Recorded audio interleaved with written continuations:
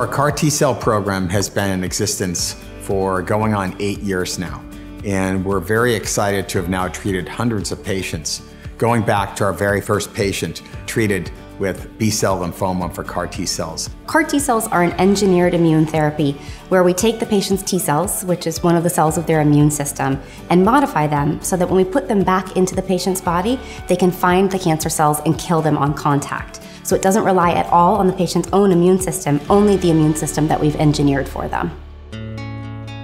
UCLA is a very interdisciplinary and very collaborative environment, and it has a very strong medical system, but also a very strong research institution that spans both sort of basic immunology, engineering, and translational medicine. We also have the Jonsson Comprehensive Cancer Center, which has really played a role in bringing together different parts of the campus so that we can work efficiently together and really translate technologies built in our laboratory to the clinic for our patients. From the beginning, UCLA has had a bench to bedside and back again approach. We've been able to bring new CAR T-cell therapies that aren't offered anywhere else in the world to patients because of work that's been done.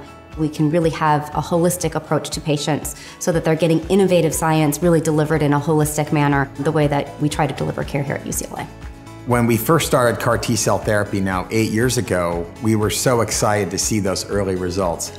But now it's even more exciting because what we're doing is we're adding in layer by layer things to add to the therapy, additional drugs, additional immunotherapies that are making these therapies more effective and safer so that we can offer them to more and more types of cancer and offer people long-term remissions and maybe even cures.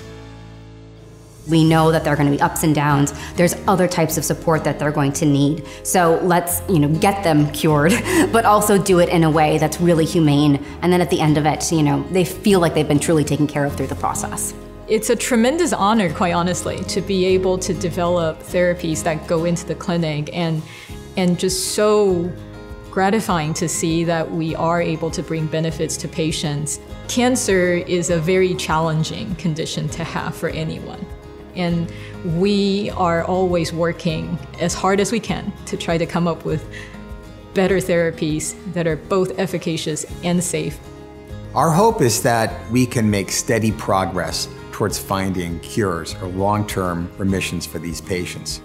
Some of our patients are being cured with these therapies, so we want to increase that number. We're proud and excited to use these new cell therapies to treat patients with cancer.